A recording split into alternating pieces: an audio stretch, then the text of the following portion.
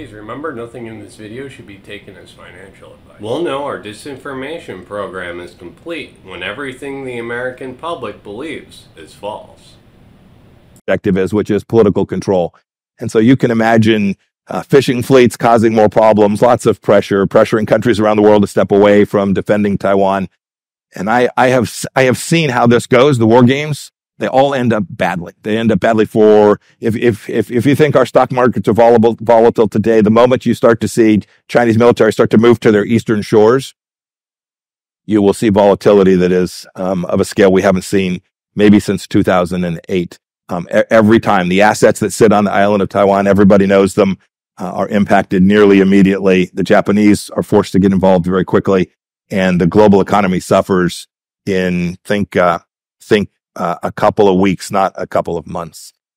Mike Pompeo said that if China were to position for a hot war, the stock market would sell off like 2008. Not in a matter of months, but in weeks. Pompeo was the head of the CIA under the Trump administration. The three-letter agencies understand the scenarios that are unfolding, and yet we continue down this path of destruction. Of currency, the universally accepted currency, how have sanctions, do you think, changed the dollar's place in the world? Вы знаете, это одна из I think this is one of the gravest strategic mistakes committed by the U.S. leadership, using the U.S. dollar as an instrument for foreign political confrontation, because dollar was the cornerstone of American prosperity and power, and everyone understands and understood that, because however many dollars you've printed, they go around the world. Inflation is at a minimum, I don't know, 3% or so, 4%, which is an acceptable level for the US. And you can print as many US dollars as you like. Because the public debt of the US is testimony to that. But be that as it may, dollar is still the cornerstone of American power across the world. But once the US leadership decided to use the US dollar as an instrument for foreign policy confrontation, once they did that, they dealt a blow to the American power. I would be loath to, use better words that are improper, but it is a very grave mistake. Look, even the American allies decrease their dollar reserves. They are starting to search for ways to shield themselves, because if the US applies restrictive measures to certain countries, such as freezing assets or restrictions on transactions, then it is a very grave signal to the whole world. What did happen in Russia? Until 2022, around 80% of Russian foreign trade transactions were carried out in US dollars. Russia was doing the United States a favor by using the US dollar. This is more demand for a currency. The more demand that you have for a currency, the stronger the currency is. So when we're told that the US sanctions against Russia were a success that crippled Russia's economy, that's just simply untrue. And Russia is now using different means to trade their different commodities with different countries and different currencies. So we've essentially taken demand away from the dollar and pushed it elsewhere. And US dollar accounted for about 50% of our transactions with third countries. Whereas currently this figure has been brought down to 13% or so. But we were not the ones to prohibit the use of US dollars.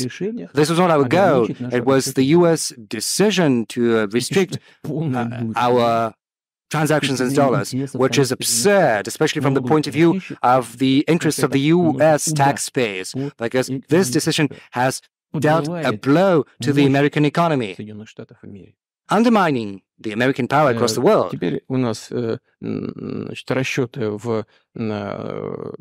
расчеты в юанях были, кстати, 3% примерно. Incidentally, our transactions in yuan accounted just for 3% right now. We've gone up to 30% in transactions in rubles and 34% in yuan, in renminbi. So why did the US do that? I think it's self-conceit. They thought that the Russian economy would collapse, but it didn't. Moreover, look at the other oil-producing countries. They are doing the same thing. They are following our suit.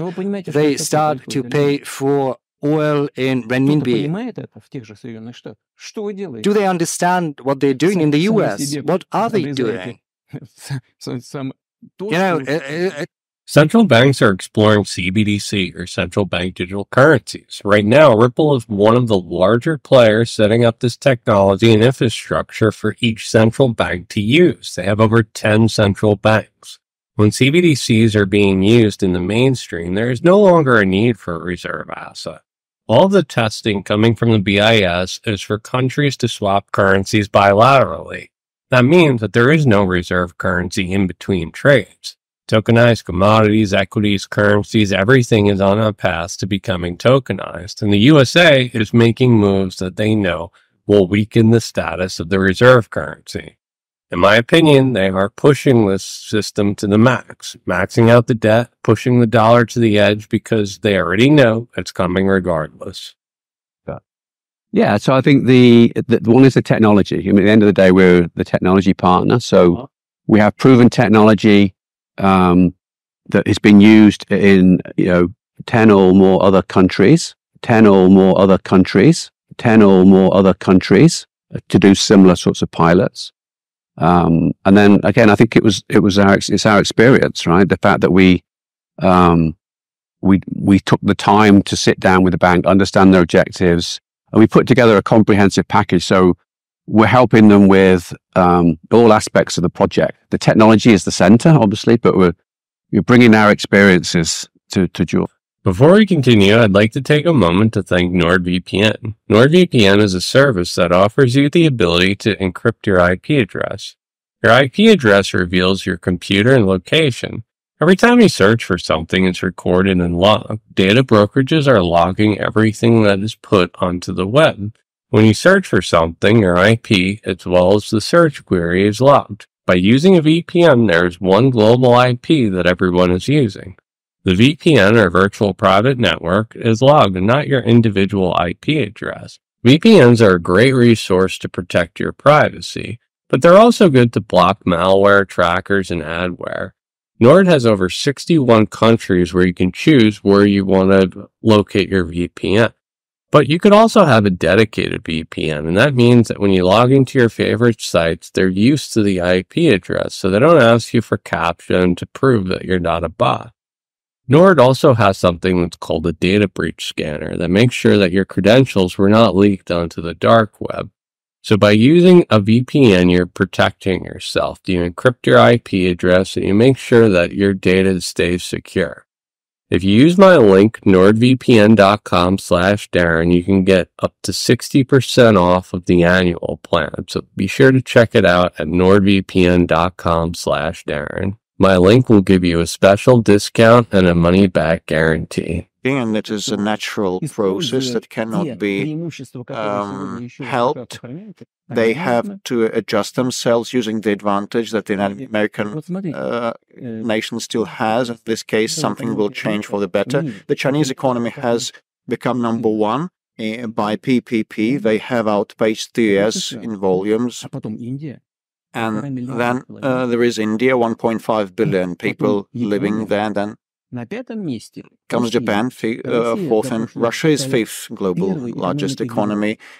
Last year it became the largest economy in Europe, despite all the restrictions and sanctions. Do you think it is natural?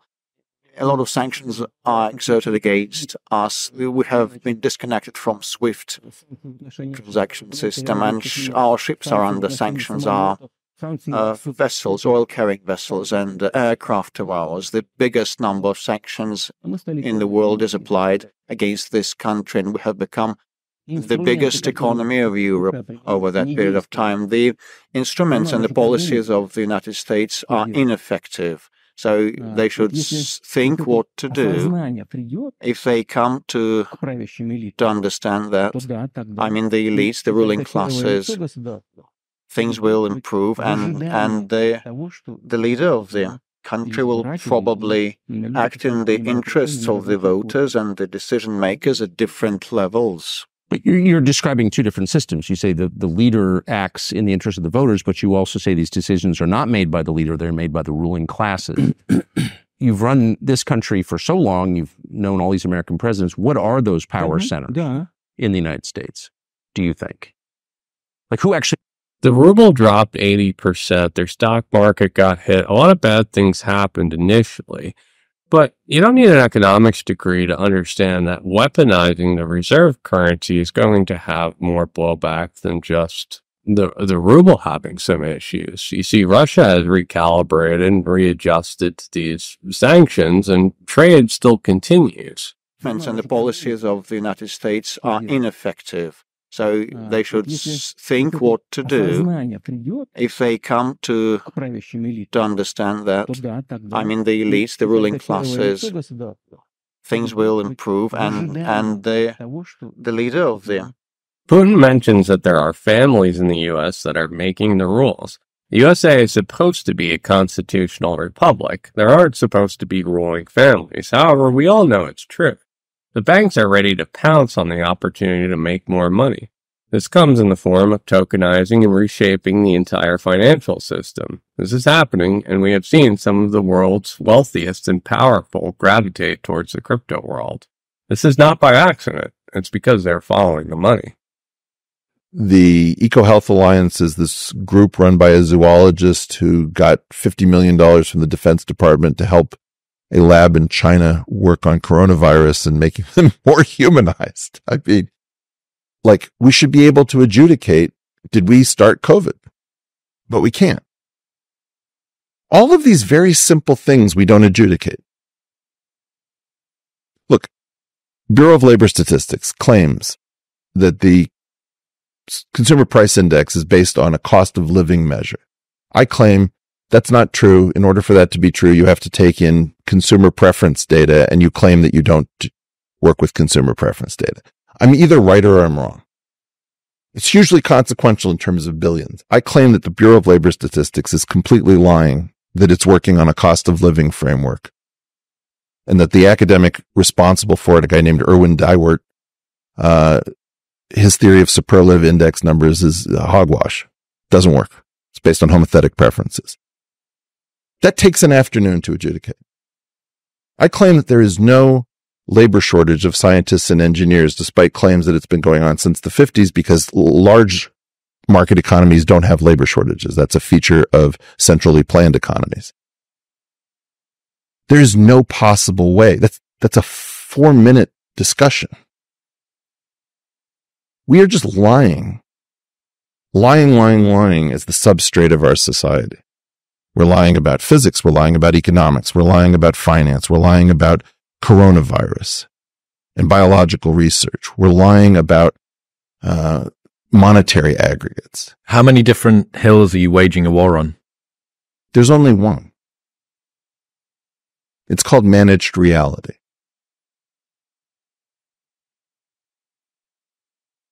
This is all managed reality. What's that?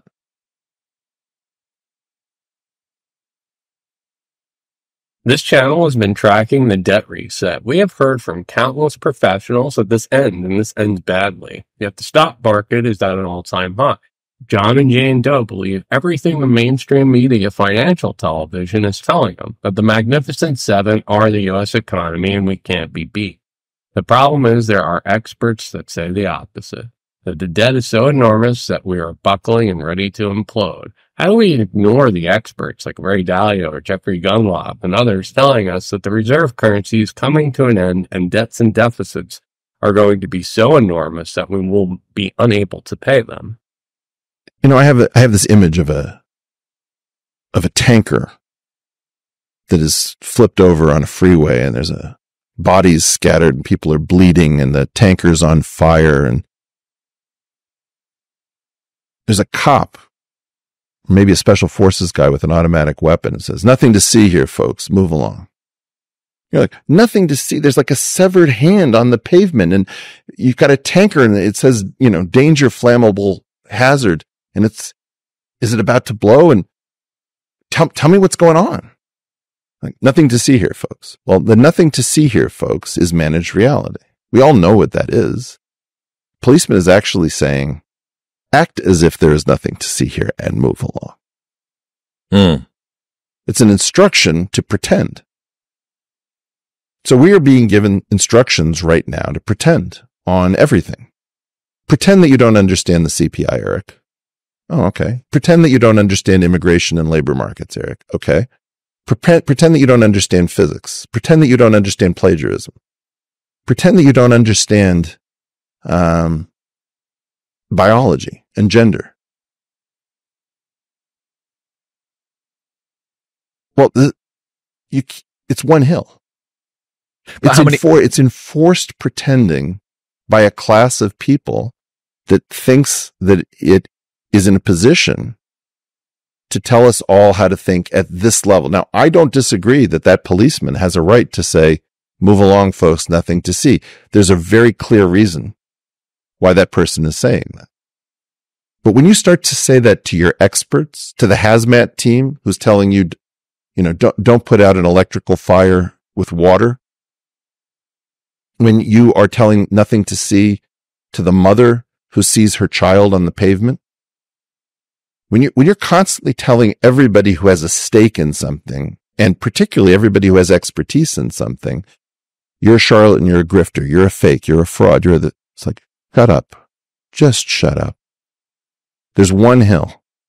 Are you the only person on that hill, though? Because, as you've said here, there's a bunch of different, the CPI, the stuff to do with physics, the stuff to do with the space travel. I appreciate what you're saying. Funneling on you. There are lots of people on the hill. The problem is that you have to visit all of these fields to know it's in that field too. Throughout history, we have seen the same story over and over again. Empires collapse under their own weight, and the history books will have the same ending for the U.S. empire. What's different is the status quo will be disrupted into a digital paradigm, a technology that has never been explored. Blockchain technology, digital asset infrastructure is changing the capabilities of the global world order. Instead of a unipolar world, we can have a multipolar world where, through DLT, we will be able to arrange in a democratic process how international affairs are carried out, how global economics are carried out. We have seen so many things over the last few years that it's to a point where it's ridiculous, where the talking heads are just telling everybody what to say, what to feel, how to act, how to react. And it will be no different when the empire finally collapses. They will still control the media, and they will tell everybody how to feel and how to react to this travesty that happens. But it will not be labeled a travesty. It will be labeled something different. And that's what we're already seeing. That's already what's taking place. It's just few are able to see it for what it is. Who blew up Nord Stream? What? You did. I was busy that day. Nate, do you I did not blow up Nord Stream. Thank you, though. У вас лично, может быть, есть алиби. Well, personally, you might have an alibi. CIA такого But алиби. CIA doesn't have one. Do you have evidence that NATO or the CIA did it? Вы знаете, я не буду вдаваться в детали. Well, I'm not going to go into detail, but as they say, you've got to search for someone who had interest in that. And in this particular case, you have to search not just for someone who is interested in that, but also someone who has the capabilities, because there are many people who are interested in that, but, not everyone is capable of scouring the bottom of the Baltic Sea. But I'm confused. I mean, that's the biggest act of industrial terrorism ever. and it's the largest emission of CO2 in history. Okay, so if you had evidence, and presumably given your security services, your intel services, you would, that NATO, the US, CIA, the West did this, why wouldn't you present it and win a propaganda victory? В войне пропаганды очень сложно победить. Well, it's very difficult, to achieve a propaganda victory because the US controls all the global media. And as far as many European media are concerned, the end beneficiary in many cases are American funds, foundations. Getting mired in that, well, this is one avenue to pursue, but it can turn out to be very expensive. And moreover, we might reveal our own sources of information without securing the end result. The whole world understands what happened. The Western world controls the media. They control what Jane and John Doe think about and how they react to everything. This includes to financial and economic matters. We're adding trillions quarterly to the debt, yet no one seems to care. Bitcoin was sold to the public as the saving grace. But the reality is a reset to a completely digital system, a system where everything is tracked and traced has been the plan from the get-go. Energy from Russia, using rubles. There's transactions that are happening now that are skirting the dollar, and they certainly want to supplant the dollar, at least have a seat at the table of the reserve currency. And this is why I think the next recession is the problem for the reserve currency status of the dollar, because it's going to be a very, very bad economic situation, fiscal situation, and that goes along with accelerating the trend towards another reserve currency. Yeah, I do think that there's a desire for control among the so-called global elites. I think that's become relatively apparent in recent years. And I certainly think that digital currency is something that they would be viewed valuable by people that want to, pull the levers of power. Because what they end up doing is tracking everything you do. Right. Which it feels like they're doing already via social media and listening to your conversations through your coffee pot maker, and all that stuff, these appliances, your mic. But once you get the digital currency, I find it very strange that people talk about how attractive, like Bitcoin, we'll just use that as a digital currency, how Bitcoin is and how excited they became when there were ETFs that could do Bitcoin, because it seems very contradictory to me. If your appeal was this transparency or anonymity with Bitcoin, then why would you want to buy it on a regulated exchange?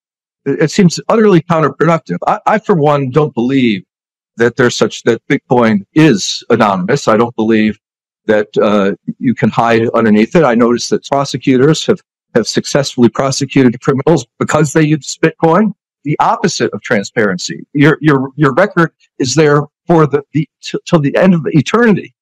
So that, I think, I had an ant problem where in my closet, I had this incredible amount of ants. And a fellow told me, hey, there's this recipe, you can look it up online, on how to get rid of ants. And what you do is you take water and you put sugar in it, and then you add borax, the 20 mule train borax. And you soak it, a cotton ball in it, and you just put it in where the ant line is. And I would recommend that you put it on a piece of tin foil, because the solution ends up sticking. You put it's hard to get rid of it. So I put it in the closet, and I couldn't believe what happened, because I looked at it about 6 hours later, and it was like a horror movie. I couldn't believe how many ants there were. You think you got a lot of ants, you can't believe how many there are. Like a blur of ants, and they were going from the cotton ball. They take the solution and they would put it into the nest, and within 2 days there were no ants anymore. It killed the entire ant colony, because what happens is the ants love the sugar water, but they don't have an awareness that they're also carrying the borax, which happens to be toxic and poisonous and ends up killing them. I kind of feel that that's what Bitcoin is. They act like the anonymity is the sugar water, but it's actually the borax, which is the blockchain record lasts forever. A lot of times these things are the opposite of what they're sold as.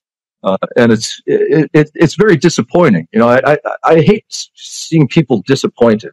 You know, I hate when people sell somebody a bill of goods and it turns out that they're just swindling them. It really makes me very angry. So I think Bitcoin might be that, but like it or not, it does seem like that would be consistent. Some movement towards that type of a system is certainly consistent with things that I'm talking. The big banks saw the potential of Bitcoin's ETF, and that's when it was approved. U.S. regulators have been anti-crypto, but it happened fairly quickly after the banks saw that they can make some money. Same will happen to the rest of the industry. Now crypto's liquidity is growing, while the U.S. dollar is being phased out for international transactions. The more liquid the crypto economy becomes, the more utility it will serve. When the ruling class is ready, we will see a transition into a completely different system. Most of the secrets the CIA has are about people, not machines and systems, so I didn't really feel comfortable with disclosures that I could not endanger anyone. Thanks everyone, I hope you enjoyed the show. Please take a moment to like and subscribe. If you enjoy content like this, please consider joining my Patreon or my ghost site, dmjr.ghost.io. Thanks.